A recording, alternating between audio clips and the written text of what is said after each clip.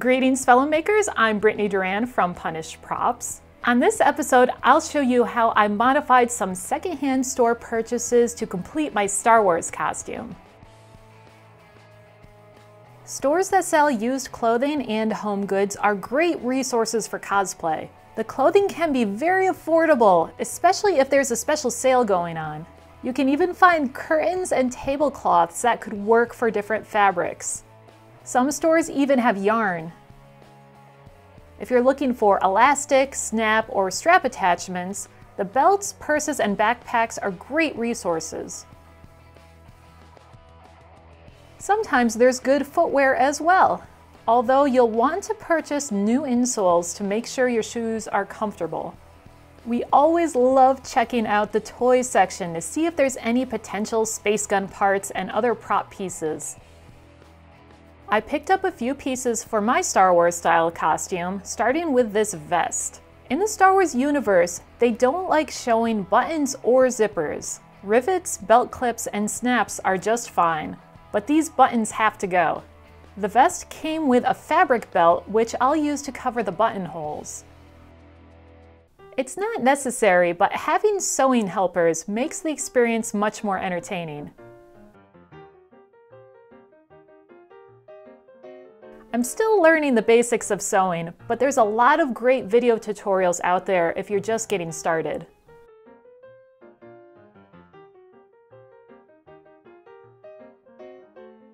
I like to use little clips to hold my sewing materials instead of pins where I can. It's faster for me and holds thicker materials together. All my modifications are done with a straight stitch, using whatever color thread I have that matches close enough to the fabric. It's pretty amazing how just removing the buttons makes the vest more Star Wars style. I also got a light gray undershirt from the thrift store. I picked this shirt because of the collar shape and the interesting stitching, but these pesky buttons need to be removed. While the shirt was still buttoned, I did check to make sure I could still slip the shirt on and off, since I'll be sewing the front closed permanently. My sewing helpers held the shirt in place for me while I added the pins.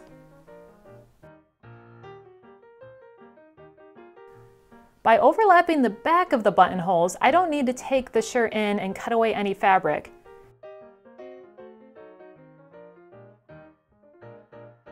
If you look closely, you can still see where the buttons were attached, but I was fine with that. Keeping a collection of belts is always good to have around for costumes. One of the belts was already distressed, so my helper weathered the other belts to match. This is going to be the belt strap for my gun holster.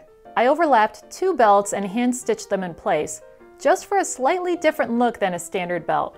It seems like that's a lot of what Star Wars style clothing is like, all slightly modified from what we normally wear. I've picked up this pouch from an Army and Navy secondhand store a few years ago. It's normally for a water canteen, but this one will hold my cell phone. Army and Navy used surplus stores are great for Star Wars clothing, since the movies sometimes modify existing military pieces for the costumes. I cut off a metal belt attachment and stitched the piece onto my gun holster belt.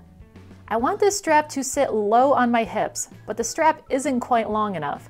I extended the length by cutting the strap and creating Velcro extensions that will attach straight to the pouch. This allows me some extra length adjustments, but I think I'll create a better attachment system later. Also, I'm not going overboard with the hand stitching and making everything super secure. I'm trying to assemble this prototype pretty quickly, and loose stitching will help make it easier to cut the pieces apart and reassemble them differently if I need to. I fell in love with this soft leather purse at the secondhand store. The little pocket is super cute, and I got the idea to try and turn this purse into a gun holster. The stitching for the top piece of the purse got cut away with a seam ripper. I stitched this piece onto my belt loop. Star Wars likes to hide their zippers, so I cut away that portion of the pouch. I kept the interior lining and cut a hole for the gun barrel. My gun isn't fully painted in this video since I was working on both projects at the same time. I've heard that some gun holsters use thermoplastics to keep the correct gun shape, so I thought I'd give that a try. I cut off a section of black Worbla and used a heat gun to soften the plastic. The plastic got loosely formed over the holster. I didn't want it to be super snug since this gun has a ton of overhangs. Once the black Worbla cools back down, it keeps the new shape and can be slipped in between the leather and the lining. I also started using the purse straps for attachments that keep the holster in place on my leg. More loose stitching got added and extra straps helped cover the connection points to make it look a little bit nicer. A strap is hooked onto the back of the belt and another strap gets looped around the leg. I have one more decorative attachment that I still have to figure out what I want to do with it. The gun holster belt will get looped onto the pants belt to keep everything in place. Speaking of the pants, I used Carhartt work pants for my costume, which was easily the most expensive purchase since I bought them new. They were on sale for $45 when I ordered them on Amazon, and I can use them as work pants in the shop. I like the pockets, the rivet-like embellishments, and the straight legs, which will fit inside my tall boots. The bracer that I made in a previous video gets strapped on over a sweater sleeve thing. I used this sleeve for a steampunk costume years ago. So far, that is my whole Star Wars costume. I want to add more fun attachments later on, like some pockets or maybe a belt buckle cover, perhaps some shoulder armor to match my bracer. That's the fun part about creating a new character inside an existing universe. I can keep adding and changing parts over time. I've accomplished my goal of creating a casual, comfortable costume to wear at conventions. It was also a lot of fun modifying existing clothing and accessories to fit into the Star Wars universe. I hope this build encourages you to try some secondhand store purchase modifications and to look at found objects in a different light, maybe add a belt or a pouch to your costume. Not to mention the toy aisle where you can find so many cool parts for little greeblies on your costume or blaster modifications. If you'd like to see how I made my blaster or my EVA foam gauntlet, I have videos for those. I'll link them down below.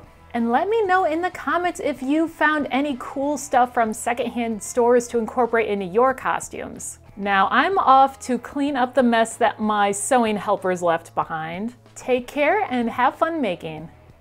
Hey, thanks for watching! If you're new to the channel, please subscribe so you don't miss any of our new weekly prop and costume tutorial videos. For more goodies, head over to our website where you'll find blueprints, tutorial books, articles, and more. We also have a second channel for our Q&A show and extra behind the scenes videos. Thanks again and happy crafting!